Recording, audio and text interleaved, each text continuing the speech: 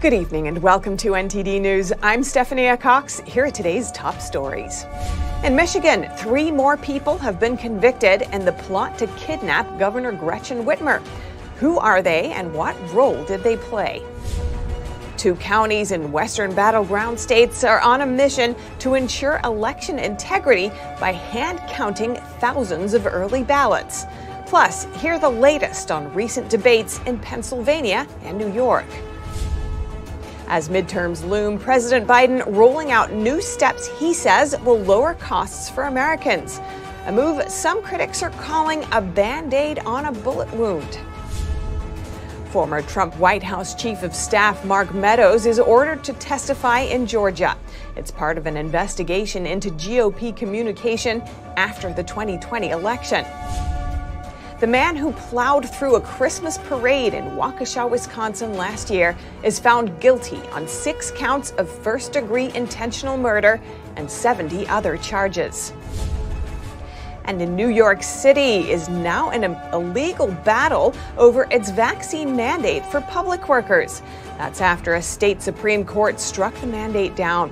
We spoke with a legal expert about where this might end and the importance of separation of powers.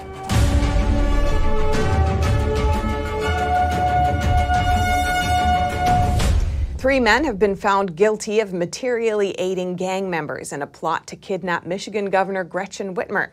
They were among more than a dozen men charged in 2020 for what authorities described as a broad conspiracy. The group was upset about Whitmer imposing harsh restrictions during the COVID-19 pandemic. NTD's Arlene Richards reports. A high-profile conspiracy case in Michigan is back in the spotlight. 3 men accused of participating in a plot to kidnap Michigan Governor Gretchen Whitmer were convicted by a Jackson County jury. Paul Beller, Joseph Morrison, and Pete Musico heard their guilty verdicts on Wednesday. The 3 men provided aid to Adam Fox and Barry Croft, who were convicted by a federal jury 2 months ago, but they have appealed their convictions. Prosecutors argued the 3 men helped to train Fox and Croft, who have been called the ringleaders in the plot.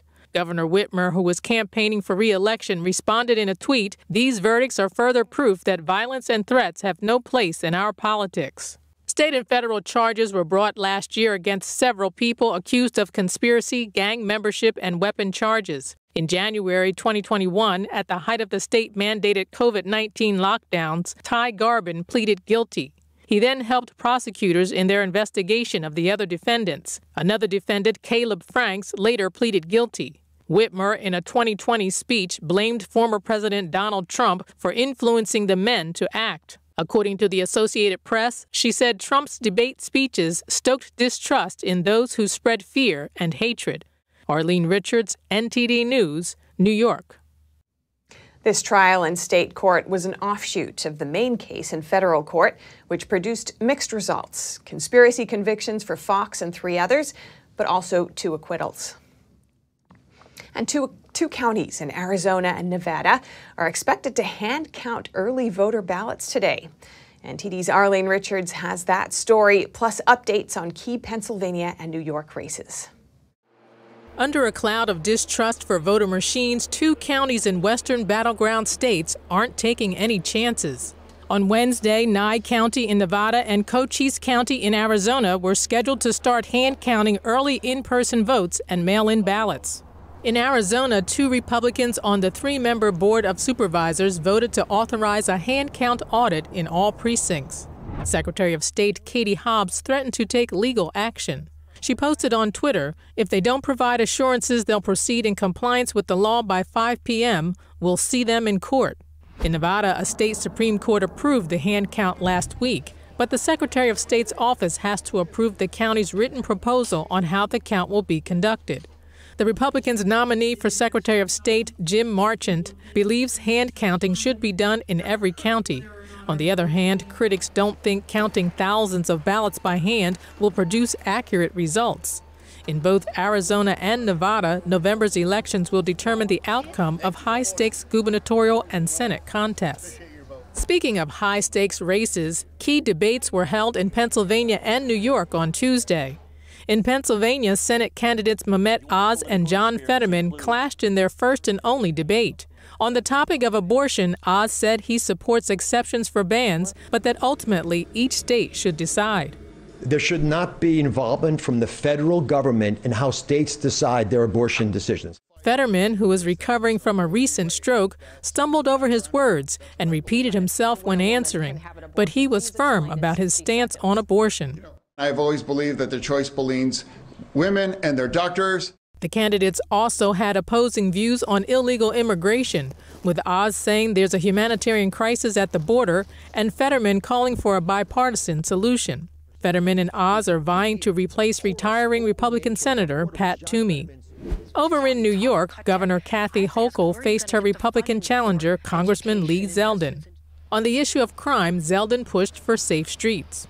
We can continue with the status quo where they believe they haven't passed enough pro-criminal laws, or we could take control of our destiny and make sure law-abiding New Yorkers are in charge of our streets again. Hochul pushed for gun control rather than locking people up. But there is no crime-fighting plan if it doesn't include guns, illegal guns, and you refuse to talk about how we can do so much more. Hochul's lead over Zeldin is narrowing. A recent Quinnipiac University poll showed she now leads by just 4 percentage points, down from 20 earlier in the race.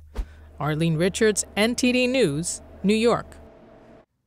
The battleground state of Arizona has a mixed group of voters, but their take on modern-day politics appears to be quite similar. Here's NTD's Melina Weisskopf, who caught up with some of the voters in the Grand Canyon state. Talking to voters in Arizona's state capital is a wild card. Even in the urban area of Phoenix, we met a variety of voters from each party. Yeah, the economy is an issue, inflation. Eggs shouldn't be $3.50, gas shouldn't be where it's at. Do you think that the Biden administration has done enough to tame inflation? You have trust that after a while it'll be able to calm down? Listen, we all know, I think they're doing the best they can. We all know not one administration ever carries all the weight for any of the challenges we have. While there are various opinions around these policies, one area that many voters do have in common is that they say the polarization in politics has gone too far. I think things are getting really polarized, so really kind of concerned about that. I don't think there's enough of the two candidates talking about the issues. I don't think Kelly's running on anything more than just he's not Blake Masters. If you're going to just make the whole campaign be, well, I'm not the other guy, I think that's just immature voting and immature campaigning. Democrats overall didn't seem too enthused about Biden's record, and Republicans didn't seem to care too much about Trump's endorsements. On both sides of the coin, enthusiasm is lacking. There's so much corruption, I don't think that my vote would matter. The issues we've had, both sides of the political spectrum, people are just exhausted and tired. And really the interest is almost not there anymore. I think both parties are in a relative decline. They've lost really the trust of the American people in general. Many voters called on candidates to focus more on policy issues, while others say the media should do better at reporting accurately.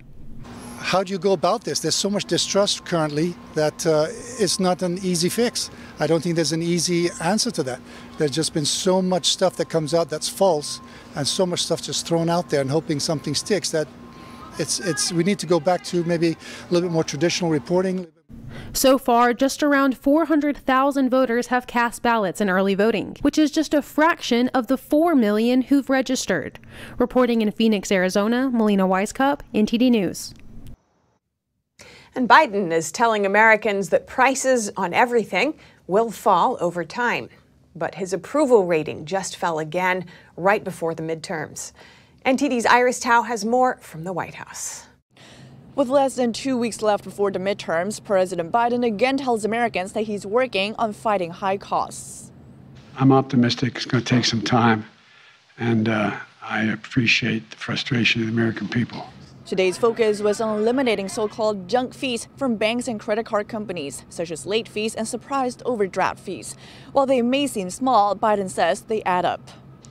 And these steps will immediately start saving Americans collectively billions of dollars in unfair fees, giving them, as my dad would say again, just a little breathing room.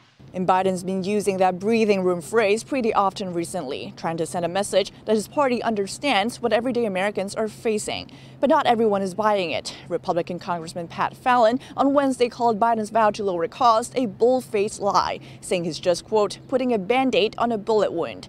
Yet Biden defends his economic record by citing a recent drop in gas prices. The most common price right now in America is $3.39 a gallon. It's going to come down more. But there's some bad news for Biden. A Gallup poll released Wednesday shows his approval ratings has dropped to 40%, retreating from a modest recovery in August. And that's no good news for Democrats either, as they're fighting to hold majorities in the upcoming midterms. Reporting from the White House, Iris Tao, NTD News. And former Trump White House Chief of Staff Mark Meadows has to testify in a case about events after the 2020 election in Georgia. A South Carolina judge ruled that he must testify in person. A Fulton County District Attorney is leading the special grand jury probe in Georgia. This is surrounding former President Trump's call with Georgia Secretary of State Brad Raffensperger following the 2020 presidential election. The DA points to Meadows' involvement in the call and subpoenaed Meadows to testify. Meadows now lives in South Carolina. The South Carolina judge ruled today that Meadows is necessary to the investigation. Meadows' attorney told CNN that he plans to appeal the ruling. And yesterday, we reported that Google's been accused of manipulating search results to favor the Democratic Party while making Republican websites harder to find. The big tech company is currently in the middle of a censorship lawsuit, and if Google loses, it may not be able to censor any longer. NTD's Jason Perry hears from one of the plaintiffs in the lawsuit. A recent report by the Media Research Center claims Google is manipulating search results against Republicans just before the midterms. Google denies the allegations and says it would never manipulate search results to disadvantage any political ideology. This comes as Google battles in an ongoing court case over alleged interference in the 2020 elections. Thousands of conservative media YouTube videos were blocked shortly before the 2020 presidential election. YouTube, which is owned by Google, said the purpose was to make sure they gave people authoritative information while limiting the reach of what it called misinformation and harmful content. Attorney Chris Armenta is representing 15 people whose channels were blocked by YouTube. She presented an analogy to the judges about a book her 9th grader was reading called Fahrenheit 451. Which is the case in which Ray Bradbury wrote of a dystopian society in which firemen, instead of putting out fires, they burned books and sometimes the people along with them in the interest of creating conformity and squelching independent thought. In this case, YouTube is the book burner. They are alleging that Google cooperated with the federal government in deciding which channels to censor. Google denies doing so. Attorneys representing Google said YouTube applied its own content policies in making the decision to remove those channels. I spoke with Sarah Westall, one of the plaintiffs in the case, who had her YouTube channel blocked shortly before the 2020 election. Zuckerberg came out and said that happened. And why were they shutting down the laptop stories? Well, they were trying to make sure their guys win. Mm-hmm. And we didn't just do, the Hunter laptop. I mean, we were talking about the COVID. We had a lot of doctors on. It wasn't matching their narrative, but what we said ended up being true. The oral arguments in the case wrapped up last week, and the judges are expected to make a decision in the coming months. The case could go to the Supreme Court. Westall says people who want to learn more about the lawsuit can visit her website at sarahwestall.com. Jason Perry, NTD News. The Los Angeles police are officially investigating the city council recording that led to 2 officials resigning. The audio may have been recorded illegally. Police Chief Michael Moore said Tuesday that Los Angeles detectives are investigating whether a recording last year, which captured city council members speaking disparagingly of others, was made illegally. Has initiated a criminal investigation into an allegation of eavesdropping relative to the LA Fed meeting involving then councilperson Nuri Martinez, council member Gil Cedillos, and council member Kevin De Leon, and the Fed president, Mr. Herrera. The uproar began with a previously unknown recording of an October 2021 private meeting involving the 4 officials. It was leaked earlier this month, just weeks before Election Day. The recording of the closed-door meeting revealed that offensive language was used to mock colleagues while they planned to protect Latino political strength in council districts. It's not known who made the tape or why. Under California law, all parties must consent to the recording of a private conversation or phone call. Otherwise, the person who made the recording could face criminal and civil penalties. Martinez, De Leon, Cedillo, and Herrera approached the Los Angeles Police Department on Friday and asked for the agency to open an investigation. Martinez resigned, while Cedillo and De Leon resisted widespread calls for them to step down. No suspects have been identified yet. The man who plowed through a Christmas parade in Waukesha, Wisconsin last year was today convicted on 6 counts of first-degree intentional murder. The Waukesha County jury also convicted the man, Darrell Brooks, on 61 counts of reckless endangerment and other charges totaling 76. The dead ranged in age from 8 to 81, and more than 60 others were injured in the attack, including at least 18 children. At the time of the attack, Brooks was out on bail on a domestic abuse charge. During his closing argument, he said he had no intention of hurting anyone. The penalty for each murder charge is life in prison. And a court has found New York City's vaccine mandate for city workers unconstitutional. However, the city says it'll keep the mandate in place. We spoke with a New York legal expert to find out what happens next. A New York State Supreme Court judge on Monday ruled New York City's vaccine mandate for public workers is unconstitutional. He says the city's health commissioner, who is part of the executive branch, doesn't have the power to impose such a law due to the separation of powers. The judge also said the city has to rehire the 16 sanitation workers who filed the lawsuit, and that they're entitled to back pay. New York City plans to keep the mandate in place, telling the Epoch Times that the city strongly disagrees with this ruling, as the mandate is firmly grounded in law and is critical to New Yorkers' public health. Bobby Ann Cox, an attorney in New York, says the case now lies in another court's hands. Now it goes to a different court. So now it's going to go to the appellate division, which covers New York City area. And so that's a panel of judges. Those judges are appointed. They're not elected by the people. The judge who struck down the vaccine mandate is a Republican. The judges who will preside over the appeal are appointed by the governor, which in New York have been Democrats for the past 20 years. Attorney Cox successfully fought New York State's so-called quarantine camps this year, which were implemented by the governor. The judges in her quarantine camp case and the judge in this week's vaccine mandate case both touched upon the issue of separation of power. This is actually a trend that we're seeing not just in New York, but in other states as well, and certainly at the federal level as well, where we see the executive branch overstepping, they're overreaching, and they're taking powers that are reserved for the legislative branch of government. She says an example for that on the federal level was when the U.S. Supreme Court struck down a regulation from Biden's Environmental Protection Agency. The agency is part of the executive branch and tried to regulate air emissions. The Supreme Court ruled that only Congress can impose such laws. Really, it's a very important issue. Separation of powers is what our country is founded upon. We have to maintain those 3 different sections of our government, the legislative, the judicial, and the executive. She added, it's critical to our democracy to have the 3 branches. Reporting by Arian Pastar, NTD News. And if you have any news tips or feedback for the show, you can email us at eveningnews@ntd.com. And coming up, at least 15 people killed in a shooting in Iran. Several gunmen attacked the country's second holiest site. And in international sports news, the World Cup fan reported missing while trekking to Qatar may be alive and well after all. NTD's Dave Martin has the story. That and more coming up.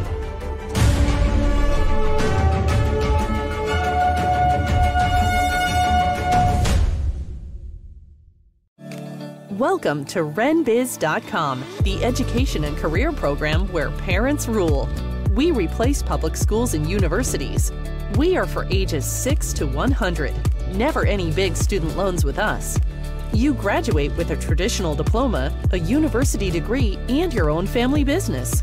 Adults returning to obtain better careers. Parents looking for better academic and career opportunities for their kids. At Business Occasion, you spend 50% of your time on traditional education and 50% on business education, including setting up your own family business. Learning is in your small, in-person pods of 6 to 10 students. At Renaissance Business Occasion, aka renbiz.com, graduation means you have a degree and your own family business. Like education always should have been, a transition to getting a career.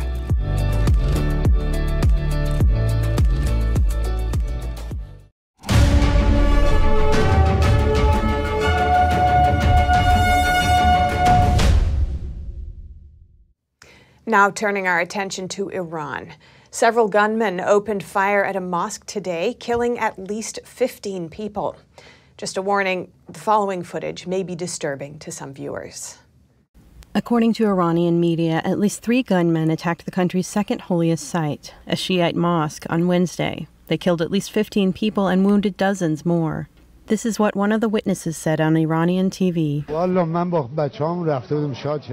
I went to the mosque with my children and I heard sounds of gunfire after we prayed.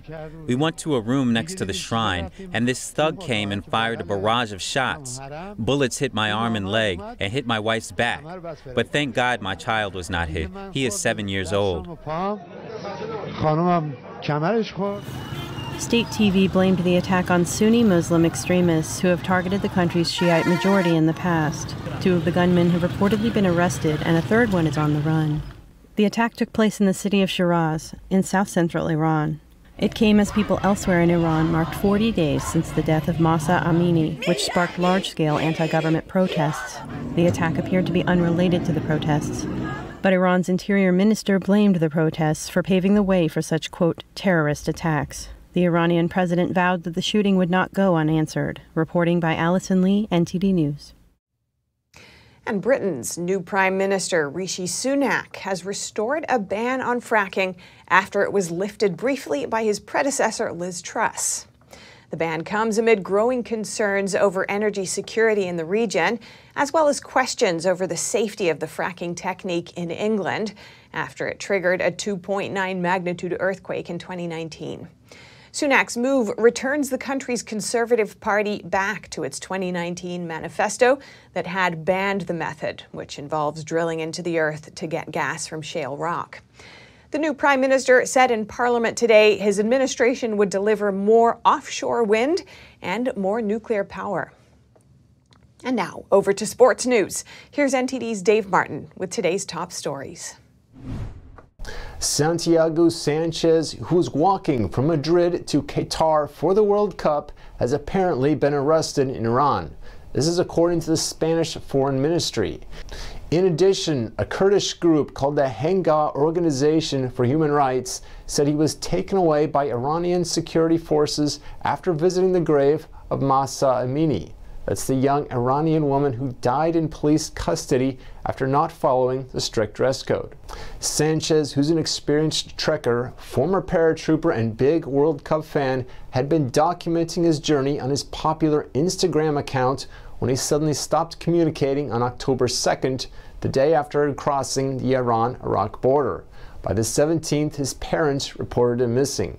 The 41-year-old adventurer has been on the road for 11 months with his wheeled cart, which carries a tent, a gas stove, a water purifier system, and a small suitcase.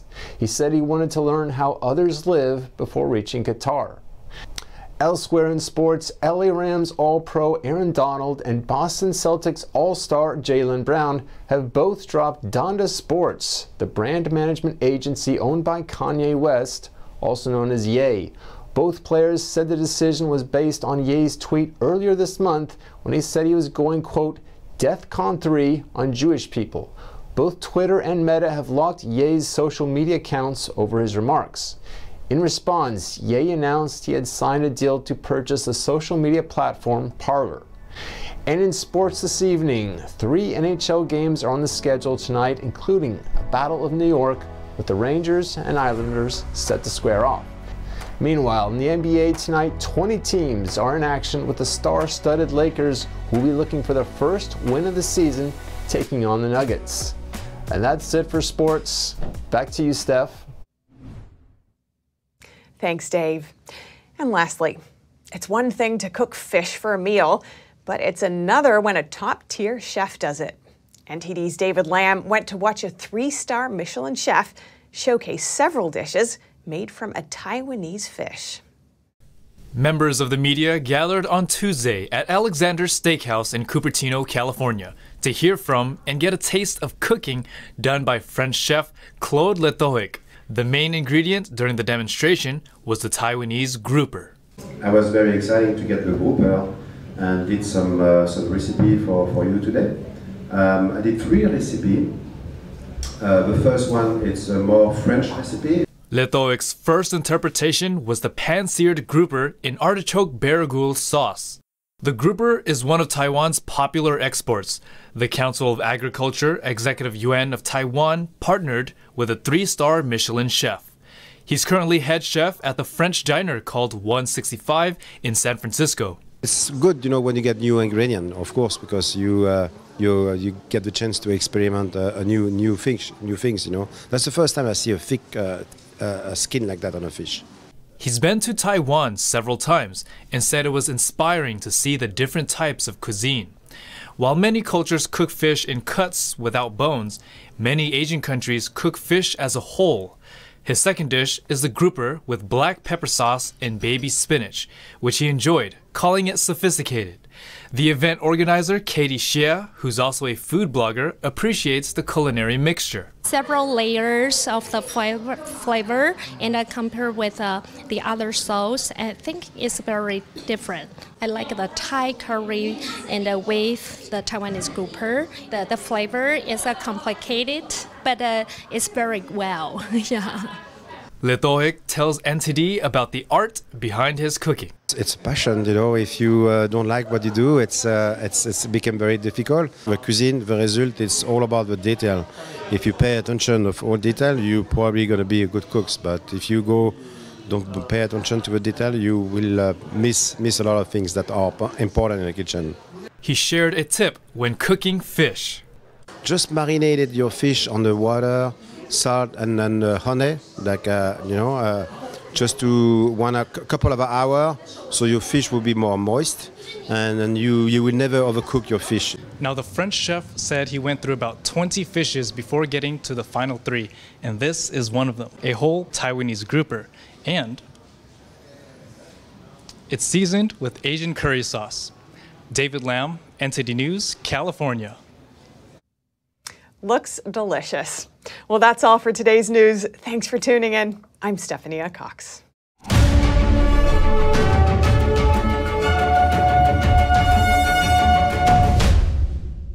Thanks for watching us on YouTube. Did you know YouTube only keeps selective videos on its platform? So if you want to make sure you get the full picture, just subscribe to our newsletter.